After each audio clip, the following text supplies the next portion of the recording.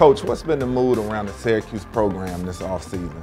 I think everybody's anxious to see where we can go. We had a big win and we had a couple of close losses, and we want to see if we can change those close losses into some close wins and maybe come up and get a big win somewhere.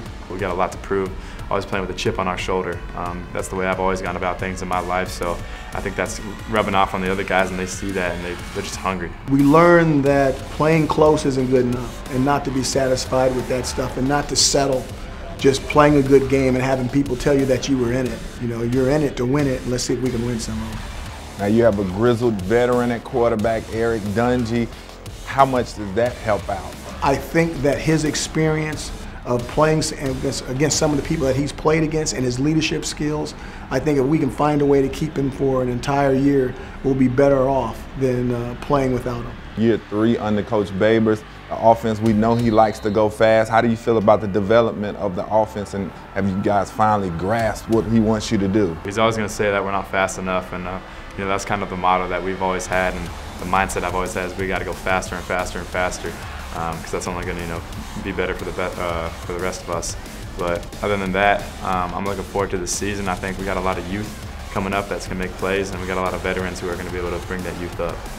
Defensively, what have you seen from that crew? We are super deep on the D-line, deeper than we've ever been since we've been there. The back end is very, very talented. They're young, but they're talented. And then we're inexperienced at the linebacker position. We got to have those guys grow up really, really fast. You're in your 3rd season. What do you feel about the Syracuse program as a whole, as far as the culture? How do you feel about where you guys are at today? We have 2 classes of the previous regime still with us, Eric being part of that class. So in 2 years, they'll all be guys that we've recruited. And I think that in 1 year, we'll probably be exactly where we want as far as the depth chart goes and how many guys that we brought into the program that really fit what we're trying to do on offensive defense. What does this team have to do, you feel like, to really compete in the ACC Atlantic? Getting enough turnovers on defense, didn't score enough points on offense, wasn't effective enough in the red zone. I think if we can work out some of the kinks, I think that, and with the personnel that we're recruiting, I think that is going to happen. But I think that's the key for us to be better in the ACC, and especially the ACC Atlantic, which is really tough.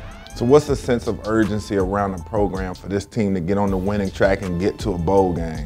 I do think everybody's focused. I do think everybody's locked in, and I think they're willing to be flexible enough that we can move the pieces and put the chips together where we can put a good starting 22 and a solid 38 guys on the football field. It's been a huge sense of urgency. You know, I hate losing. I just hate it. I have to win. I want to do everything I can do to win. So that's really my only mindset. You know, people are going to say, oh, you try to make a bowl game. I mean, how are you going to try to get 6 wins? I mean, you got to win every game. That's what I go in thinking. How are you going to go into a game expecting to lose? You can't do that. So that's kind of been my mindset, is just try to win every game, but you got to take it week by week. You can't get ahead of yourselves.